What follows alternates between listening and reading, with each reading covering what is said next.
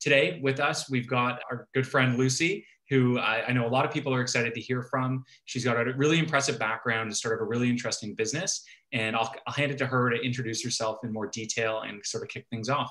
Awesome. Thanks, Simon. So my name is Lucy Bourne. I'm the CEO and founder at Inward. At Inward, we provide virtual one-on-one coaching for all employees, and we hire the top 3% of coaches and counselors. So I started this company just as a certified coach and a registered psychotherapist. I was working with like Fortune 500 companies and CEOs, and I just found the need for there to be coaching, not just for the executives, but also for all employees.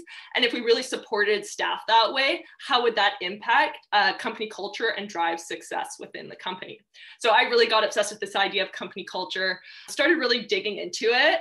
And, what is company culture and how do we really think of it? So some people may think, ping pong, it's happy hour, it's the Friday weekly wins meeting. But really what it is, it's how we show up on a daily basis, the unwritten rules of how we show up. So it's when the boss isn't around, it's when people aren't telling you what to do. How are we showing up and how are our teammates showing up? So Peter Drucker famously says, culture eats strategy for breakfast. And I think this is more prevalent now more than ever with everyone working remotely. So people are disengaged. They're feeling a little unmotivated maybe. There's a little bit of zombies going on, So how do we keep people really motivated? Also, companies are growing and adjusting to this new COVID climate. So a lot of people are being put into new leadership positions. They're feeling like they're being challenged, but they're also maybe not having the skills or feeling really, burnt out and feeling overwhelmed. So how do we create a culture where this is being tackled and people are feeling really supported? They're feeling like they belong. And how can we actually do that? So this is where organizational psychology can come up. So where companies often go wrong with company culture is that they think that company culture really only exists at the company level, where really the strongest company cultures are made up of strong teams. So culture is most important at the team level. And we have to realize that each team is unique. So really with organizational psychology, how we see it, we recognize that teams are made up of individuals, and one of the strongest ways and most systemic ways we can make impact and change in company culture is to really help and work with those individuals to help them grow in their personal and their professional life. So organizational psychology, we take that like bottom up kind of approach. It's funny because I have not seen this presentation. This is the first time I'm seeing it as well, but that's something that we ascribe to at Humi as well. And one of my co-founders often says there's no such thing as company culture. It's just an amalgamation of individual team cultures that form this whole. And that if you try to go top down, there's no way to affect change through that type of strategy. So it's interesting to see that kind of the way that we've been strategizing internally around forming a strong company culture, which we also believe is more important than strategy as a whole to a certain extent, is in line with your thinking. I like that. Yeah, so this is like kind of the idea that really we're looking at the individuals that are making up the teams that are making up the company culture, right? And how we can impact the individual to be thriving and showing up and impacting their team dynamics to impact the company and drive success. So organizational psychology, this is a traditional definition. It's the discipline of the science of human behavior relating to work and applies psychological theories and principles to organizations and individuals in their places of work, as well as the individual's work life more generally. So that's quite a mouthful, but the principle there is that it's really looking at a holistic point of view regarding individual organizations and the team and how they're all connected. But for the principle, our conversation today, we're going to use my definition that I created, which is a lot simpler. And I view organizational psychology as our ability to show up wholeheartedly and trust that our team is doing the same. So I really like to use a metaphor. So Simon, let's say you and I and two other members of your team are in a car together, okay?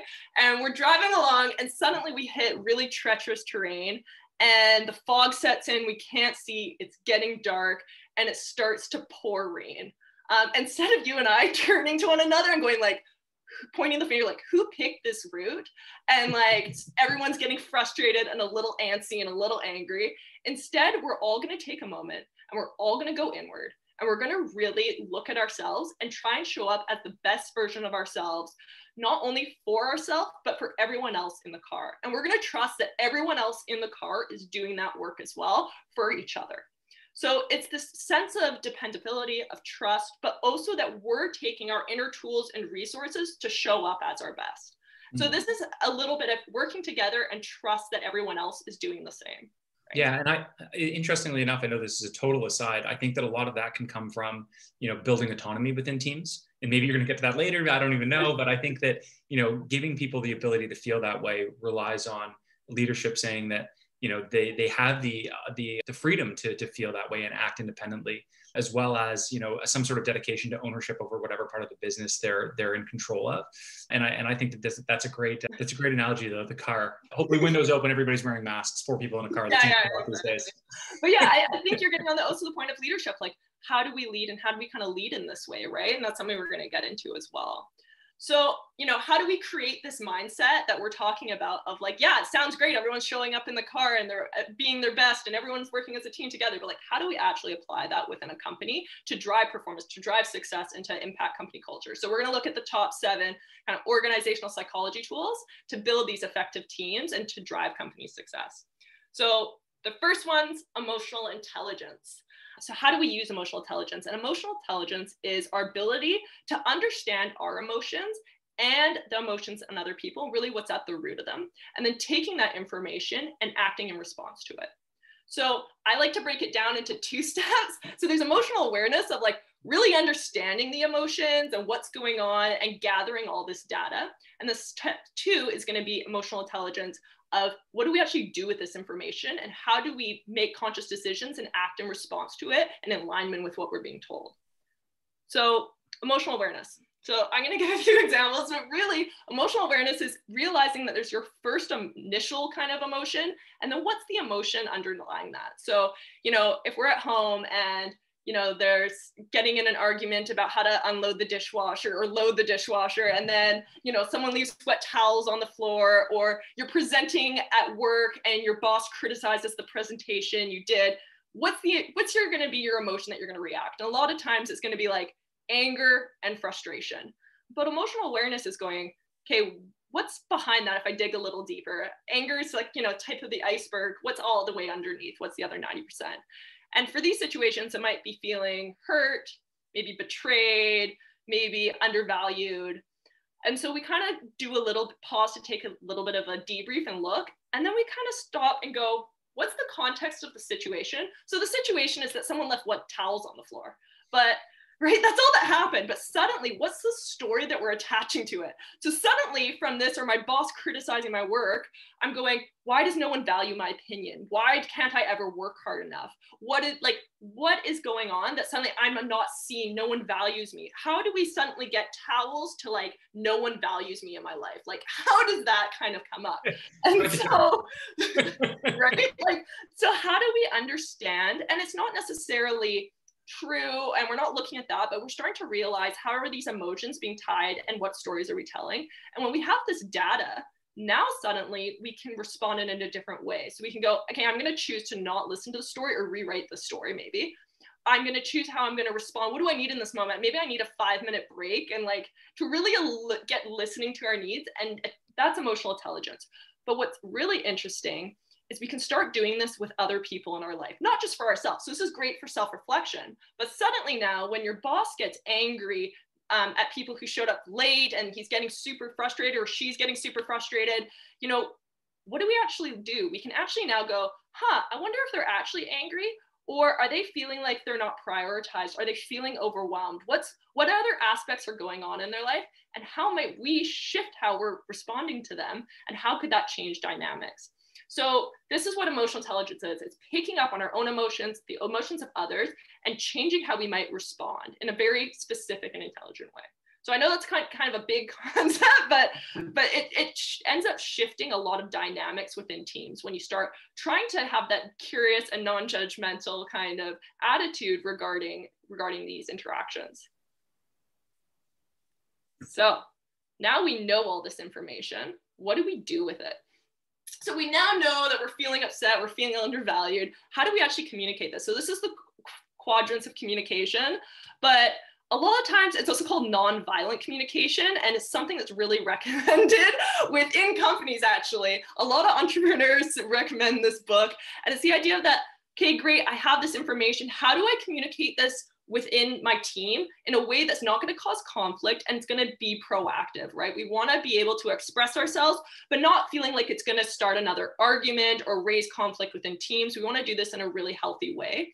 And so the way we do this is, when this happens, i.e. the context of the situation, when this happens, I feel undervalued or deprioritized. And you can even attach your whole story you've been telling yourself if you want to share that, but usually you can just say your emotion. What I need is this. So like, when you show up late for work, I feel deprioritized, like no one's respecting me or valuing my time. What I need is for us to sit down and really have a conversation about how we both want to prioritize our time. Like, this is what you need, but also making it a brainstorming session with the other person so they can also maybe share what they're going through or what's going on for them. It gives them that space. And then so that we can blank, what are you working towards with this other person? You guys aren't on opposing teams. You guys are both working towards something. You're not bringing this up because one of you's in trouble or one of you's angry at the other person. You're bringing this up because the end goal is that you're trying to achieve something together so that we can have a relationship based on respect and productivity and like really making it feel like you guys are working towards something together. So this can feel a little uncomfortable to get started, but if this gets integrated into the company culture, it makes these hard conversations easy to have and get through them really quickly. Yeah, and I think that's really important, tying in objectives around any type piece of feedback, right? Because often feedback, if provided in a vacuum, is hard to understand. When you allow somebody to say, so that I can, do this, it puts context around the ask. And feedback is often really an ask, right? Like even though you're providing feedback to somebody else, you're asking them to behave differently. And feedback's really hard to provide.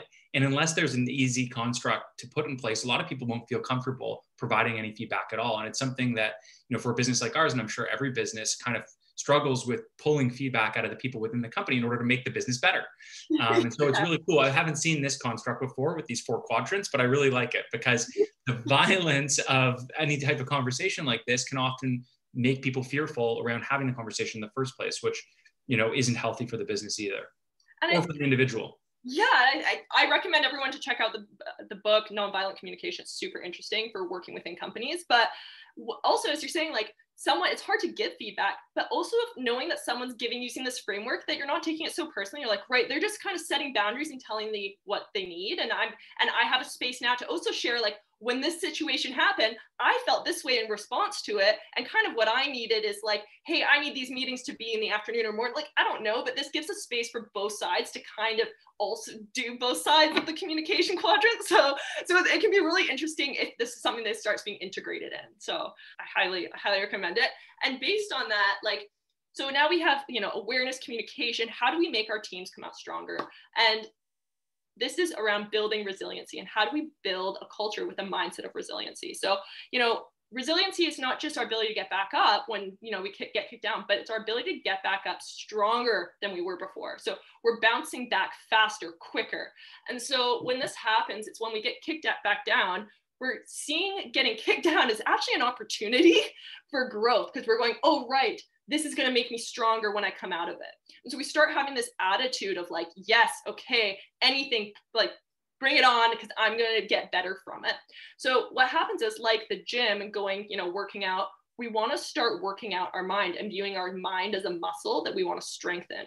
And so with resiliency, it's so going, yeah, I'm putting myself in front of these opportunities to kind of build up that muscle so that I'm better at getting up and up quicker and faster. And the way we do this, there's 2 things. We create cookies, and creating cookies is this idea. Love cookies. Creating cookies. So this is an idea from Navy SEAL David Goggins, and he talks about creating cookies. So the idea with a cookie is that whenever you're faced with a time of adversity, something that's a struggle, you get pushed down and you get back up, it's your ability to go, okay, I'm going to remember and anchor into this moment and this experience, and I'm going to put it in my cookie jar. And the idea is all the time we're looking for opportunities, whether it's with your kids at work, like where you get pushed down a little bit, you hit a low spot and you get back up anyways. And you are going to now build a cookie jar filled with cookies. And when we do that, we're building up all these positive experiences where we've had setbacks and we remember that we were able to overcome it. And when that happens, we have all this positive evidence so that when we're faced with things that are really a struggle, that are really difficult, we know with confidence that we can tackle them. And then what's really interesting is with that confidence, now we start going after things we never would have considered. We push past our own limits because we have that belief system that we can tackle it. So you end up taking out the ceiling and putting yourself now in opportunities within your company to really push past barriers, go after things, push past limitations, and come out stronger, better than before, and really succeed. I like this a lot, but what I often see within businesses, and we try to avoid this, but can't always, is that managers try to protect people on their team from facing those hardships. And as a result, the people on the teams don't get the opportunity to face the hardships that build these muscles. Right. And so, and again, I think that that's all in good intention, right? When a manager is stepping up to roll up their sleeves and take care of a problem on behalf of somebody on their team, they're the champion, right? They think they're doing a good thing. But at the end of the day, it might have negative long-term impacts. So how do you, and I'm curious if you have any ideas around how you could potentially advise managers to help employees build these muscles? Like, is it just stepping out of the way and letting people fall on their own and taking off the training wheels? Or are there specific exercises or thought processes or conversations that can be had to drive people towards these types of more positive outcomes? Yeah, I think that's a great question. So I think a part of it is going to be taking a step back, but maybe not fully hands off, and viewing it more as like, hey, you guys, the manager can often solve the problem, and maybe they've already solved it, but now going in with the team going like, hey, I'm struggling with this. I'd really love your help, and making them feel like they have autonomy and they have a voice in this decision, and being able to try and get up and do it on their own. Well, the manager is going to have a backup plan or maybe a safety plan. They're kind of using it as a simulation and then maybe that's going to shift their original plan, but really making it, realizing that by doing that, you're creating self-sufficient thinking, you're creating stronger employees to actually then relieve some of the pressure on the managers. So the managers actually ending up helping themselves in this as well, right? You're creating a stronger team from it. So I would think it's more of like changing how we kind of do leadership a little bit as well. Cool. Yeah.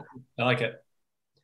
So the next point is I think if you're going to get anything away from this talk, it's going to be on empathy. And I have a quick video here from Simon Sinek talking about empathy and empathy with leaders and companies. So we're just going to give that a quick watch.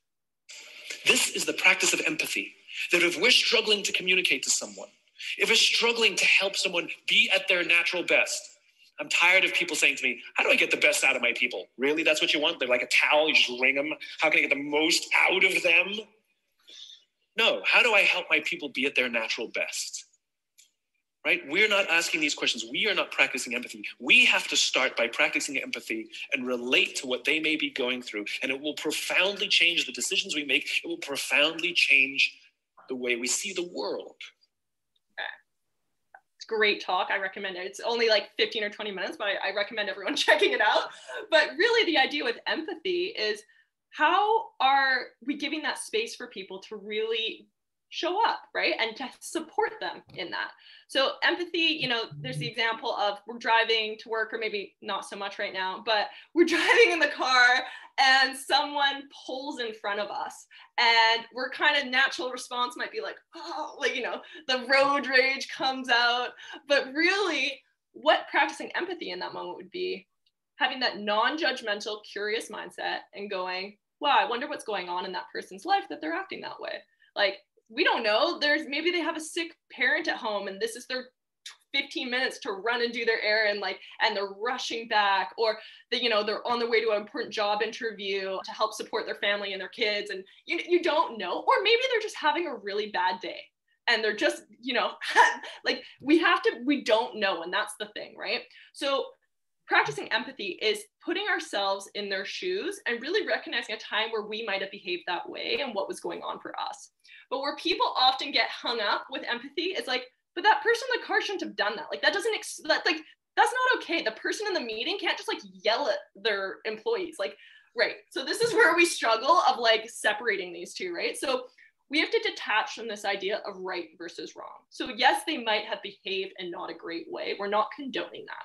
But what we're doing is we're really trying to understand the situations going on from them, or what's happened in their life that's making, and the tools they have and why they're responding in this way. So what we're kind of having that curious, non-judgmental mindset of really just trying to understand. Okay. So it's a little bit different. So this is the kind of the other aspect of empathy is sympathy versus empathy. So how they're different. So Simon, I don't know if you can think of like something that's, it can be real or fake, but something that's been a kind of a struggle in the last week. And I can kind of demonstrate how they would be a little different. Okay, struggle in the last week. Oof.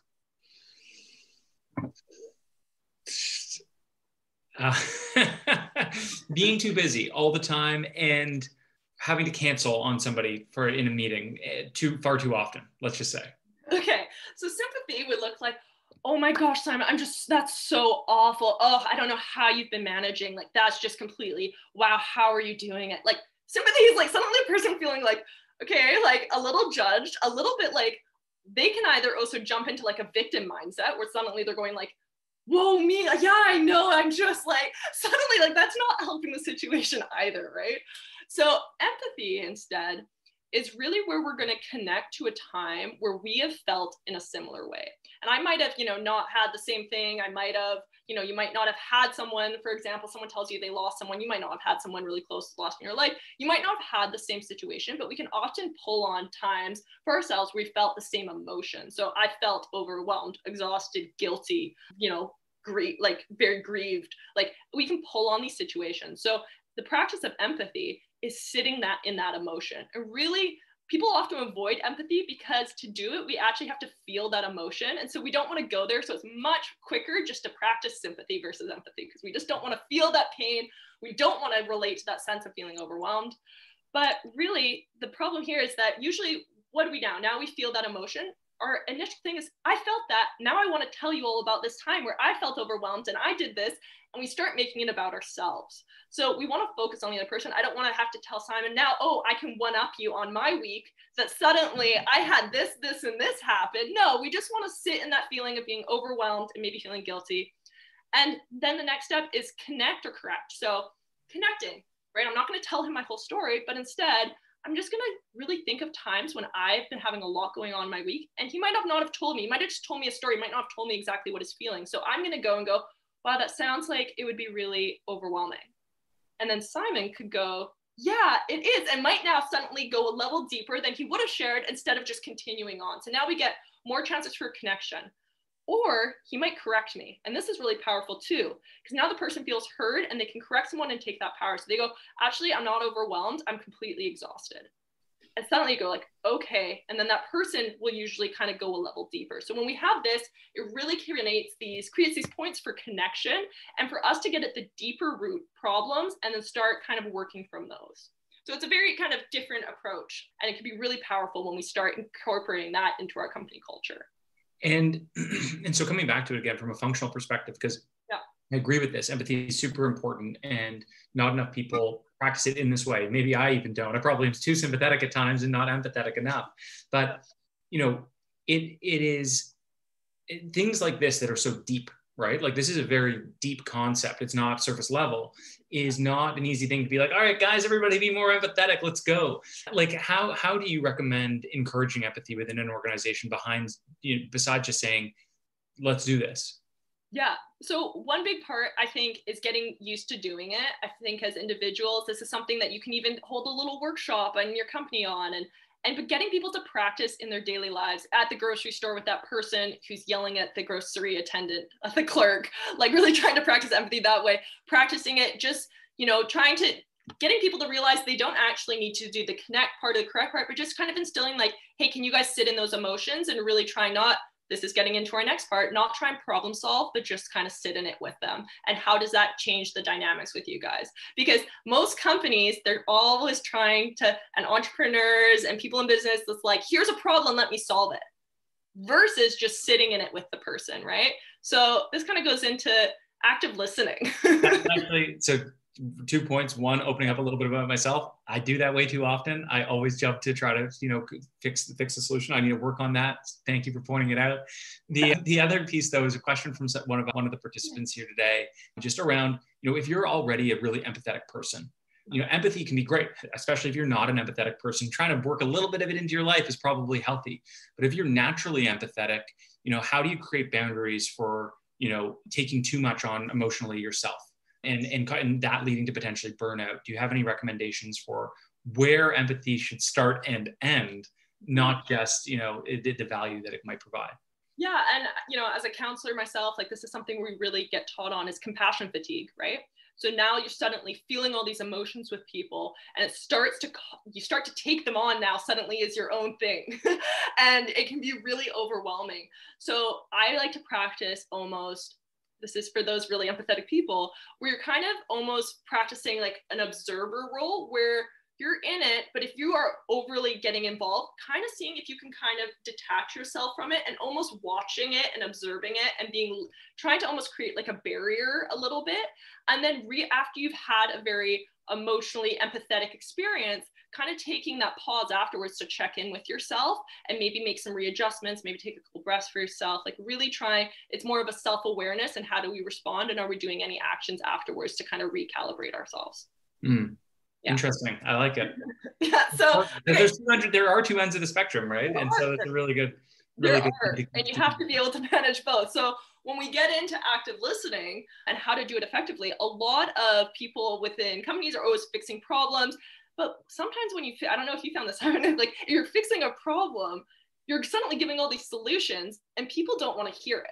They're kind of like, right? They're like, okay, yeah, but you don't get it. Like, I can't just like do this, right? It's like, yeah, you want to lose weight, like just do this. It's like, well, actually, that doesn't just work, right? A lot of the time. Yeah. So how do we get buy-in to reduce resistance while not fixing the problem? So the main principles of this is we need to cultivate a learner's mindset. So when we're having these conversations, we have to have the mindset, we don't have something to teach these people and thing, but really like we're trying to learn and understand.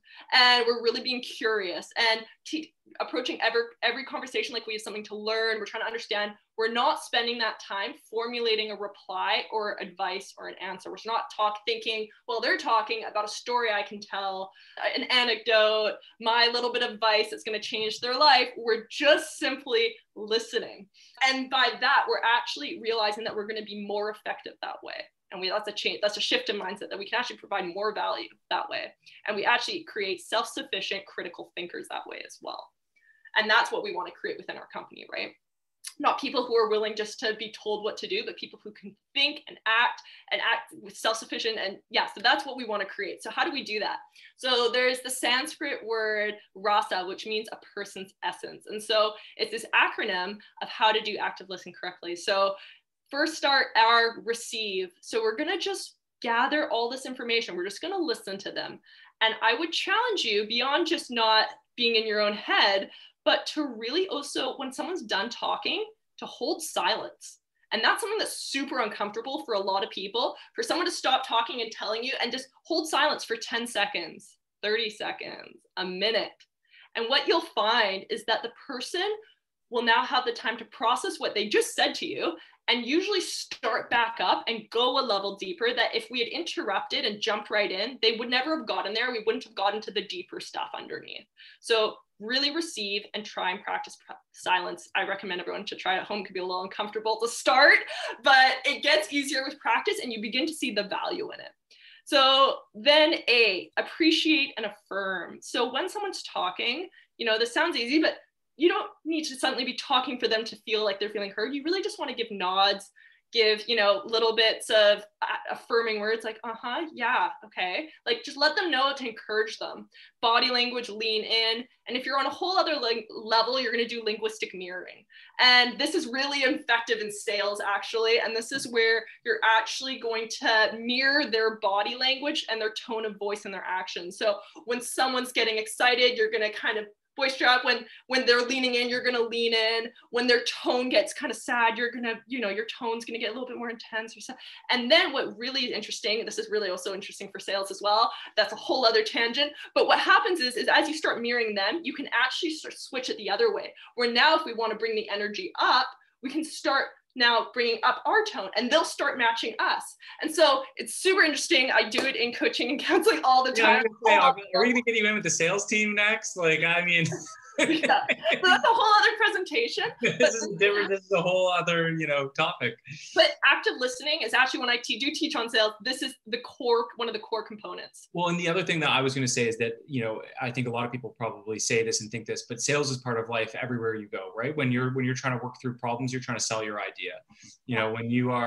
When you're trying to come to some sort of compromise with the team, like you're trying to, again, like get everybody to buy in, which is, again, buying, it's a sales term, into some sort of an idea. And so I think that sales methodologies can often be applied to handle personal relationships in a healthy way. Even if sales is often like, shrouded in some sort of dark cloud that it's an evil thing, it's not, it's just part of life. I couldn't agree more. And doing it where understanding the sales is really just understanding what this person's problems are, how we can be there with them, and really build a long-term trusting relationship. And these active listening is a key component of that. So now we've affirmed them, we've maybe done some body mirroring, who knows. We're going to go into how do we respond? And this goes back to the empathy thing of summarizing and reflecting back feelings. So we're going to take this time not to share our own story, not to reply, but really just to summarize what they told you. So wow, it sounds like it's been a really overwhelming week and you've been having a lot of meetings and, struggling getting back to emails. Like that's literally what they just told you, and you're just repeating it back. And this gives them the sense that now they felt completely 100% heard, that you really understood what's going on for them. And now we can kind of move on. So we've gotten rid of that resistance. So you're going to summarize just what they told you and maybe reflect back what you think they're feeling. So that sounds like it's been pretty overwhelming, and then kind of maybe a summary. And that's it. It's pretty simple, but just summarizing what they told you is no suggestions. Just clicks for them that, oh my goodness, yeah, I felt hurt. I now don't have to continuously repeat myself. I can actually now listen. Like it really shifts and kind of closes that up a little bit. Now ask. So this is just asking questions to deeply get better understanding, to expand. So can you tell me more on that? What's been going on? Very open-ended. This is not disguising advice as questions. So this is where we're dressing up advice suddenly, like, well, have you thought of maybe scheduling, getting a better earlier time you get up and tackling with your emails first thing in the morning, and then, fitting in your yoga, and like, now it's suddenly like how I think you should be acting, suddenly disguised as a question with an inflection at the end. So, right? We're actually just asking questions to learn more. And this is where we're asking questions almost to kind of coach and guide them and help them think up the answers on their own, and really encourage that self-sufficient thinking for them to dig deeper. And then that's the way you're going to create systemic, long-lasting change with a person. So this is really interesting because, again, like I think that this is one of those areas where I need work, because I often am jumping to suggestions. And I think that a lot of entrepreneurs and leaders within businesses feel as though that's the responsibility. Right. So I'm curious, like, how do you balance that sense of responsibility? Again, coming back to my comment earlier, managers feeling as though they need to protect their team and do everything they can to make their team more productive. And I think it bleeds into this same type of mentality where you feel like you always need to come up with the answer for your team, and you feel like you're doing the right thing. There is a line somewhere where you should be doing that, right? That's a healthy behavior when you're solving problems in some respect, but it isn't healthy in other situations. So I'm curious, in which situations is it most important to take this approach and not the dictatorship, I've got the answer type approach? Because I think that there's a difference, right? Or at least I would like to believe there is, because I often take the more, solving approach. So that kind of like solving, we need an answer now. You can usually tell there's like a very high deadline. You guys, it's very like option A, B, or C. Like it's very specific. It's very like you guys are trying to come up with something right away together. Maybe that's a time where we don't have the time for it. But a lot of the times realizing that when we do solve that way, we may be getting an instant fix and gratification, but you're not actually helping long term. So I have clients who will come up and I can tell them, like as a coach and counselor, like, okay, this is just what you got to do, A, B, C, and like, I fixed your life. Like they're never going to come back, or they're going to come back for maybe 1-2 sessions, but we're not and they may get it going and get it working for like a week. And then nothing lasts and it doesn't create change. So realizing as a manager, you're really trying to build up your employees and giving them these critical skill sets for long term. So yes, sometimes you can weigh it like, hey, I really need this problem solved now, and I'm going to take more of this approach if that's the line you want to have. But realizing that long term, it's probably not worth it for you to continuously have this type of approach, right? So you kind of have to do that little bit of internal guessing and seeing when we got to prioritize. So now, flip side, I got a question from somebody on the call here. which is kind of the opposite, which is what if the person on your team just wants you to fix it for you? Like the specific question is, how do you respond to people who just want you to fix their problem for them? Like, what's the approach in those types of situations? I think it's a little bit different than this, right? It's a different construct, but I'm curious to get your take on that.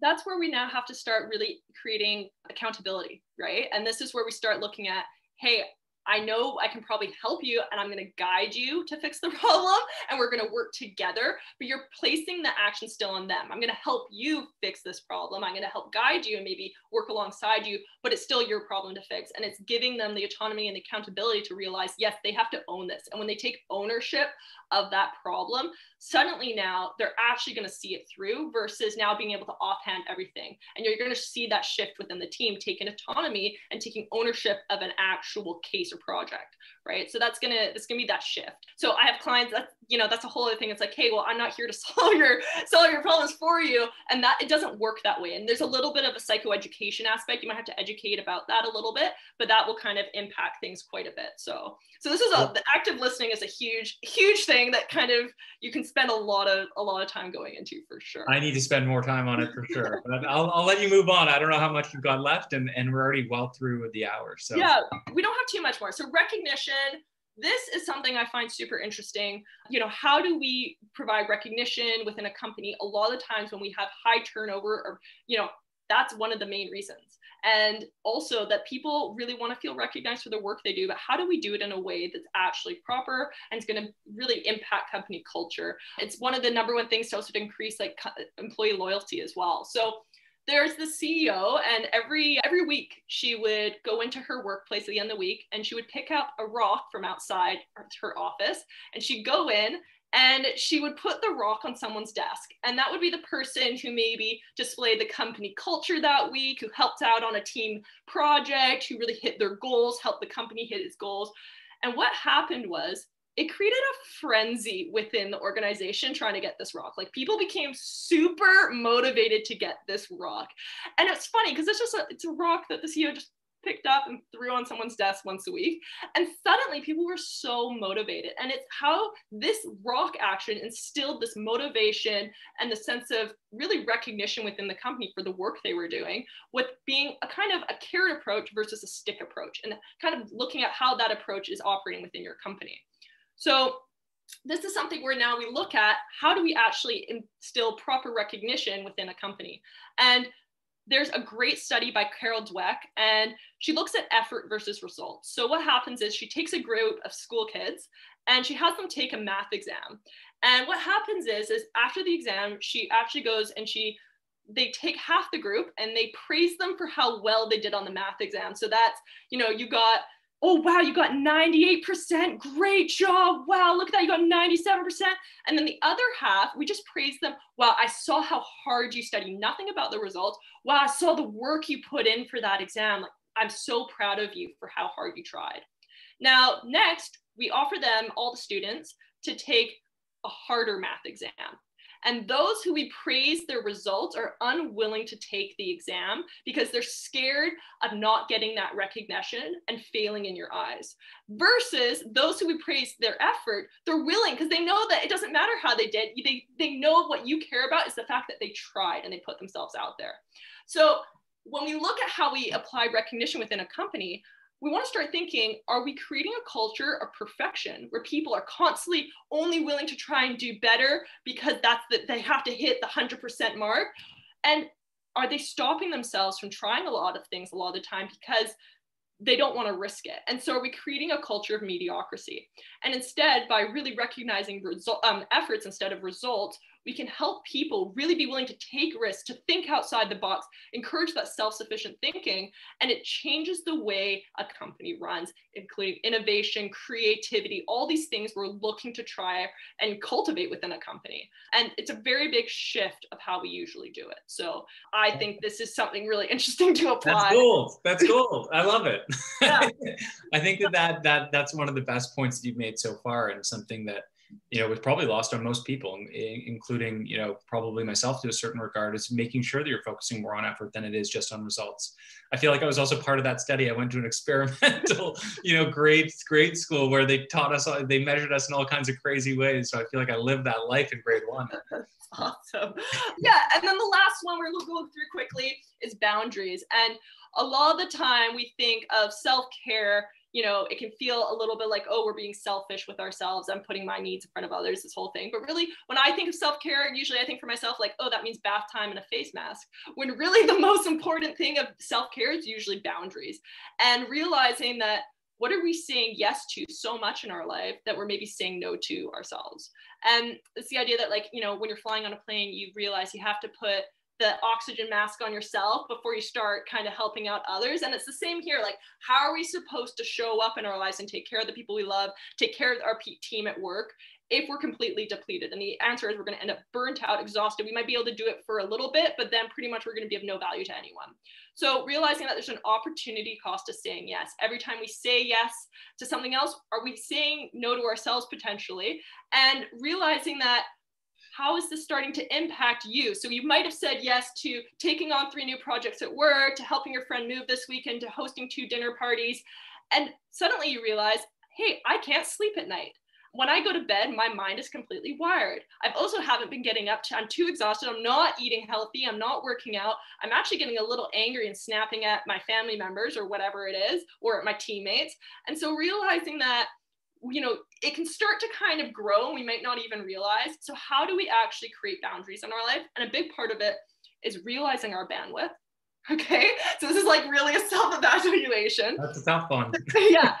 Prioritizing, right? I'm not saying you can't say yes to a ton of things in life, but we might need to prioritize some things as a foundational base to take care of ourselves and prioritize top level items, right? So this can even work in a team environment of like, hey, as a team, we just took on these 3 new projects. What does that look like for us? I'm feeling a little quadrants of communication. I'm feeling a little overwhelmed.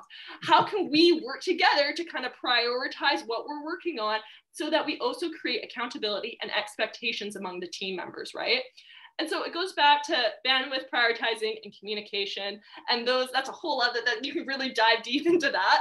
But looking at boundaries, starting to kind of look at the scale of, hey, what have I been saying yes to for other people in my life? And what have I been saying yes to for myself? And trying to make sure that, it's not completely going one on the end and that we're taking care of ourselves. Yeah, it's really interesting. I think that this point around boundaries and the last around recognition are both very interesting in this specific time, everybody working from home.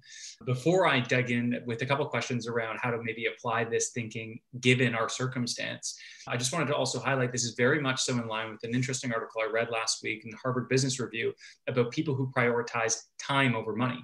And if you optimize for time, you're more likely to be successful and happy than if you optimize just for money. And I think that it is very much so in line with this concept of creating boundaries and trying to create space for yourself. If you're thinking about how to create time for yourself, you end up working more efficiently, doing all these other things that end up generating positive outcomes.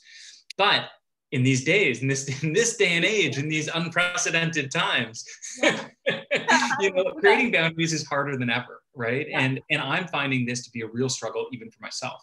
Saying yes to so many things, feeling as though every hour in the day is a work hour and I can do anything.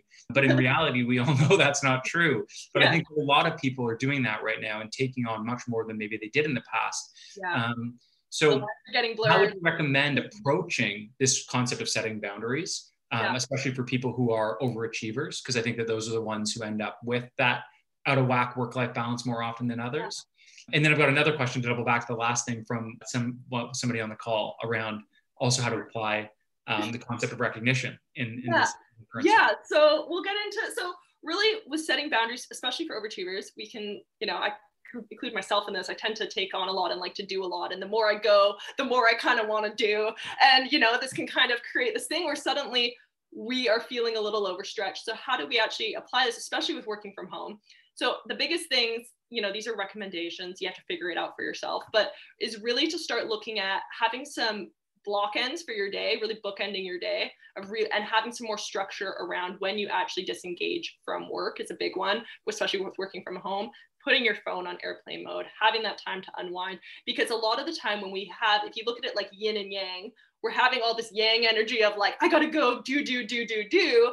And what happens is we end up burnt out. We need to be putting in a little bit more yin of like some breathing, some calm time, some deep unplugging, and we can go, but unless we're putting in that time, we need to find a little bit of balance so that we can push ourselves even more. So I'm all for going after and pushing yourself, but we need to have that also incorporated a little bit. And so it's figuring it out for yourself a bit. But yeah, so I agree with that, and I think that that's like a point that many people have made. But when you were describing boundaries to me here, I felt like there was a little bit of nuance that I hadn't fully considered before, which is this concept of prioritization. A lot of people talk about it, but it's hard to practice it. But that is, in essence, what ends up driving people to do too much, is because you say yes to too many things. Your 9 to 5, which you blocked already, to work is full. And then something that you probably should have put 9 to 5 comes up. You're like, shit, this is, excuse my language, but this is more important than what I'm doing at 4. So I'm going to do it at 5, and I'm going to work a little bit late because this is more important than all these other things I'm already doing. That opportunity cost of saying yes. I think that is actually more challenging than putting in, the start and end times. And I think, are there any tools that you recommend for trying to prioritize? So I would say it's all about self-awareness and reflection. So at the end of the, sometimes we have that self-compassion of like, yeah, I definitely overbooked it today. Yep, that happened. Right in the moment can be a little hard, but like, what's my day like tomorrow? What's the rest of my week like? And so having those kind of check-ins where at the end of the week, every week, I do a self-reflection of how I set my week up, how I did the last week, and where I can make changes. And so we need to be taking more pauses at the end of the day, maybe in the beginning of the day, at the end of your week, to do that self-reflection work and actively try and be intentional about making a change. Because we're going to continue those patterns, they're going to come up, but we just need to set that time aside to actually think it through instead of just going hot all the time. We actually need to pause and kind of reevaluate. And so I think it's creating more of that time. I really like that. I need to do more of that myself. And I think what's interesting is that for people who are in manager type roles and leadership in any respect, they should be encouraging the people on their teams to be doing the same thing. And that probably doesn't happen enough. I probably don't do that enough. I'm trying more these days because I think a lot of people are busy within Humi. But that's a really interesting point, that self-reflection and trying to recalibrate on a weekly basis, really, really sharp. Coming back to the last piece. Oh, I know you got more. Okay. Before we go, I just thought I'd get off the boundary side, but we're completely done. So we can, pretty much all that I was going to say was just that, we covered a lot on kind of big, hefty topics, and we can kind of at least our last few minutes to answer some questions. But really, like, starting, what I want to leave you with is just individuals and how they're showing up and, how they're doing in their personal and professional life. It's going to impact the team, and that's going to impact the company culture. And really just as companies, we should be focusing on how we can help and support those individuals to kind of reach their potential inside and outside of work. And that's truly what I believe. And I just hope everyone got something out of it. But we ask away, Simon. No, that's amazing. And thank you so much again for everything here today, because this is an incredible session. I find a lot of this stuff valuable for me personally. I'm sure everybody else on the call does. Not only were we excited about working with you guys already, but now I'm even more excited about working with you guys within Humi ourselves. And I think that bringing in people like yourself within organizations to help teach these things can be extremely valuable. So, this is not a shameless plug. I'm plugging Lucy. I think that everybody on this call today probably benefit from your services, because these are things that are hard to understand without the background that you have. So I'm feeling enlightened and I'm feeling excited. But doubling back to one of the questions, somebody asked a question around recognition. I think that your point that you made around recognizing the right things is super insightful.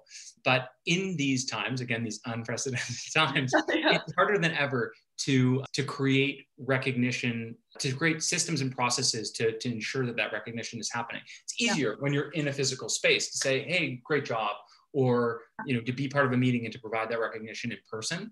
And so how do you recommend, or are you seeing any strategies with clients that you're working with right now to drive recognition in this like virtual office environment?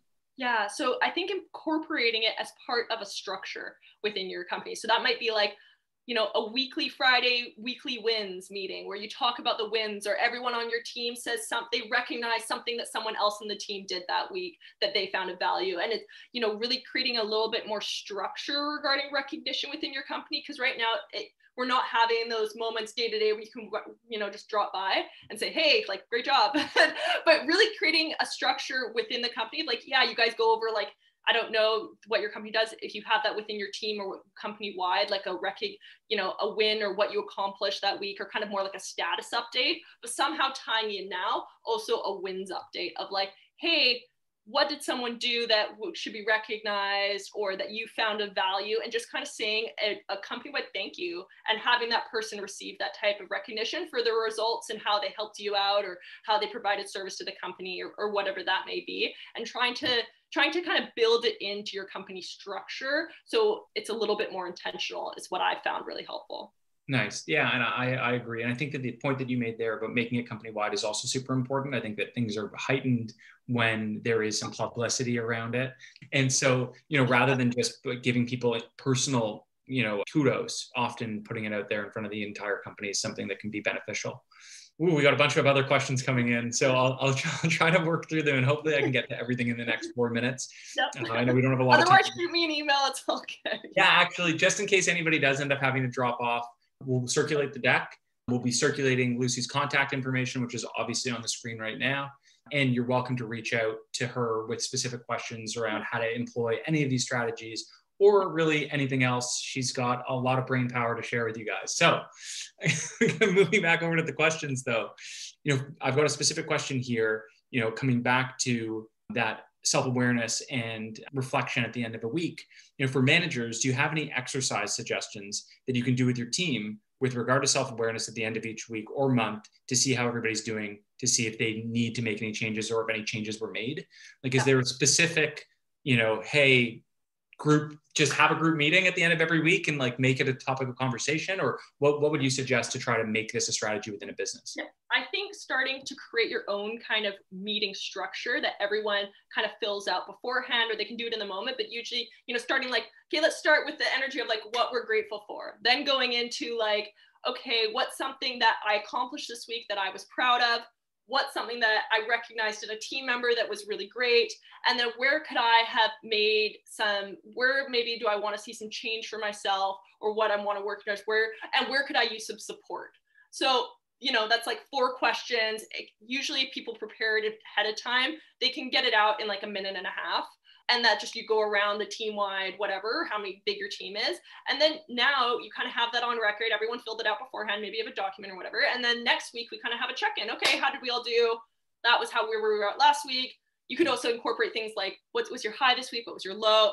You can do it to your own kind of thing. But I think having that type of structure also gives people a framework to how to prepare for the meeting and to actually be intentional about how they think about it. Cool. And so that, that to me sounds like it would work really well with teams that have weekly stand-ups or like weekly meetings for their individual teams.